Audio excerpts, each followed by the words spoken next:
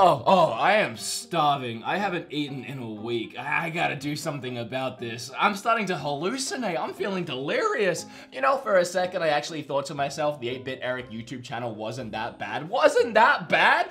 What is wrong with me? I gotta go to that fridge, open it up one more time, and lower my standards and eat the first thing I see before I do something really stupid. 8-Bit Eric, what was I thinking? How is this all I have?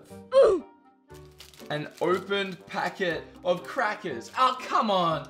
This doesn't go in the fridge. Who put canned beans in here? Oh, there's a yogurt. That expired January 17. Alright, that's just great. So I have nothing to eat. That's seriously everything in my fridge? A can of beans and a terrible Nintendo Switch game? This is not radical. I mean, it can't be this bad in January. My last video did pretty good. Let's see how much that made. Are you serious? Well, thank goodness for the Patreons. There has to be something else I can do this month to try and pay bills. I mean, wait, when did this game get on my Switch? Oh my god, yes. This is it. This is what's gonna do it. Yes. Yes. Yes!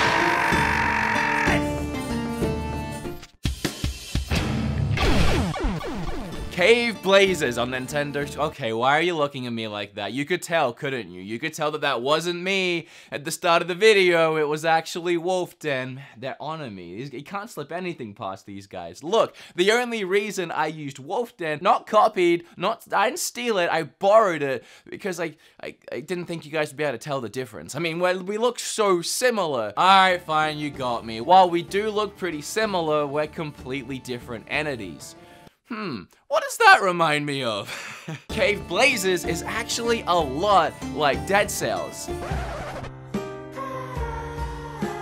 Ah, come on, man, seriously? You can't go jumping the gun ahead of me like that and not only take my title, but twist it in the other direction. Now what clickbaity title am I gonna use? Oh, who am I kidding? I got loads. Let me start from the beginning. Caveblazers released today on the eShop, and it's a very, very addicting game. And it really is a lot like Dead Cells. But unlike me, plagiarizing and copying Wolf Den at the start of this video, Caveblazers did not copy Dead Cells despite how similar it is. In fact, Caveblazers actually released the same month as Dead Cells in May of 2017. Now, it did release 2 weeks after Dead Cells, but I mean, come on, I don't know much about video game development, but I don't think 2 weeks is enough time to see someone else's idea, steal it, and then throw it out on Steam. No, actually, it just so happens both these developers saw a need in the market for an action roguelike platformer and decided to capitalize. And we see this happen with movies all the time, like Armageddon, The Deep Impact, Babe and Gordy, The Prestige and the Illusionist, Chasing Liberty and First Daughter, Volcano and Dante's Peak, Ants and Bugs Life, Turner and Hooch and K9, Friends with Benefits, No Strings Attached, Shark Tale and Finding Nemo, Mirror Mirror, Snow White, Red Planet, Mission to Mars, Top Gun, Iron Eagle, The Wild and Madagascar, Striptease and Showgirls, The Truman Show and Ed TV, The Cave, The Descent, The Cop Out, The Other Guys, and it's a similar thing with Dead Cells and Caveblazers.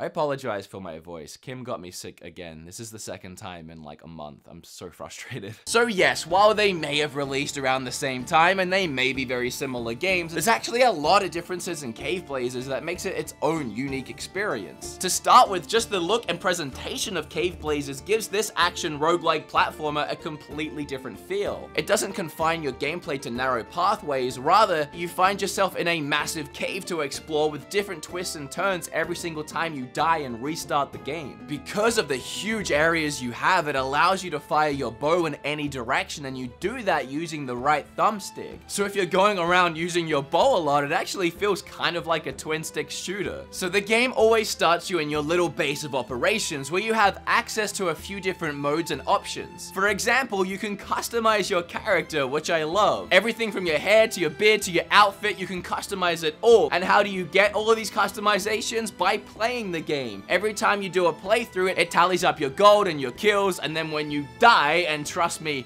you will a lot, it'll tally up that playthrough, and hopefully, if you didn't suck too much, you'll actually get to unlock some things. Which is actually a very rewarding system, and it makes the deaths a little less painful. The deaths really sting. I hate when I'm actually doing okay in a playthrough, and a death comes out of nowhere. There's a moment where your heart dies and your soul gets crushed, but then you see that little bar pop up and you start unlocking things and you think, ah, well, I'll customize my character and I'll go back in for another round. You can also access the perks you unlock along the way in this hub area, and the perks you equip will drastically change the flow of the game. One of the perks allows me to shoot arrows into a wall, and then it will create like a tripwire beam, and if any enemy walks into that, they'll take a hit of damage. So any playthrough I have that equipped, you'll actually see me intentionally missing enemies and trying to set up tripwires and playing a lot more stealthily and waiting for the enemies to come to me and kill themselves on the booby traps I set up. Which is completely different to playing with something like a melee buff where you're running in with your sword and swinging like crazy. Suddenly I'm playing all stealthy and sitting off in the distance. And if the game already didn't have a ton of replayability, that right there extends that even further. This could easily be your next Nintendo Switch addiction. I've only had the game for a couple days now, but I have been playing it non-stop. And the kicker here is that it's actually insanely cheap. For its price,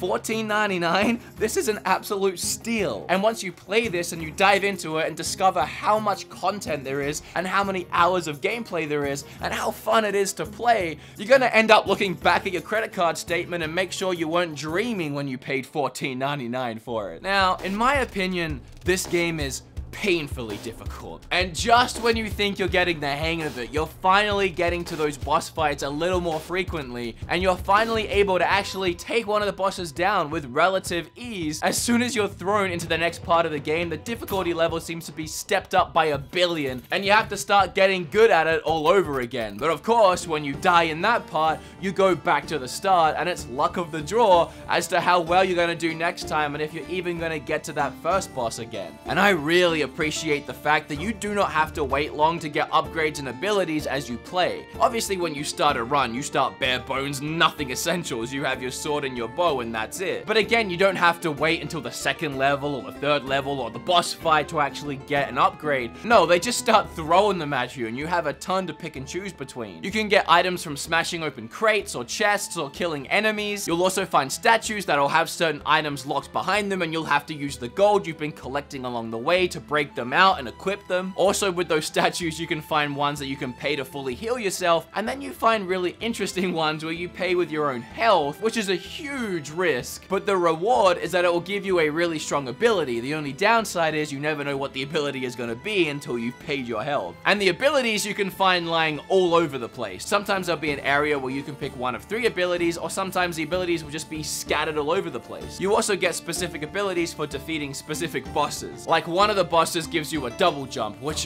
that's the best one. But obviously the abilities plays a big part in making this game so addicting, because it feels amazing stacking all of these abilities on top of each other. And then you start to combine that with all the cool items you find along the way, finding a new sword or bow that has better damage, or maybe effects like poison or fire, or even just screw those weapons and finding completely different ones like an axe or a shotgun. Even if you took the same player with the same playthrough and made him do it twice with 2 different perks, you're suddenly going to create 2 very different playstyles and 2 very different run-throughs. The possibilities seem to be endless, and that's why you always want to dive back in just to see what's different the next time. It gets addicting because you kind of just want to walk through that door and just see what's on the other side. You might tell yourself, I'm not going to play a whole nother round, I'm not going to get to the boss or anything, I just want to see what's right out that door. Maybe there's a cool weapon. But no matter what it is, it sucks you in and it makes you want to keep going. And something I really like about this game is you don't only have this one mode to play in. If you decide to mix things up, there's a couple other things you can do, like the daily challenges. Once a day you can attempt these, and they'll throw crazy stipulations at you, and it just helps to mix up the gameplay. But if you feel like something different that isn't limited to once a day, there's also an arena mode, and this mode is really cool. So it pits you just in one area, and enemies will keep spawning, and of course, It's stupidly difficult, but if you can manage to get through the wave of enemies, you'll be presented with a bunch of items to choose from. You only get to pick one, which can be very frustrating, but that's part of the challenge. I always feel like I need to heal over anything else, but then I end up going into the next round with no actual improvements to myself, and I get my butt kicked anyway. Every time you beat a wave, you improve yourself a little bit more, you're becoming stronger and stronger, but of course the enemies and the waves are getting harder and harder. And if you die, you get to go straight back in and try again. It's just another very addicting mode. And honestly, just this mode in itself, you could have released just this on the eShop for 10 bucks and I still would have bought it and had a lot of fun with it. So the fact that it's just an additional mode on top of an already very complete package that's only $15, you're starting to see why I find so much value in this title. So that's the incredibly addicting and stupidly cheap Caveblazers on Nintendo Switch. I honestly plan to talk about it longer than this, but my voice is killing me. I just have to stop. And hey, this gives you a chance to explore the rest of the game for yourself anyway. What do you guys think about Caveblazers?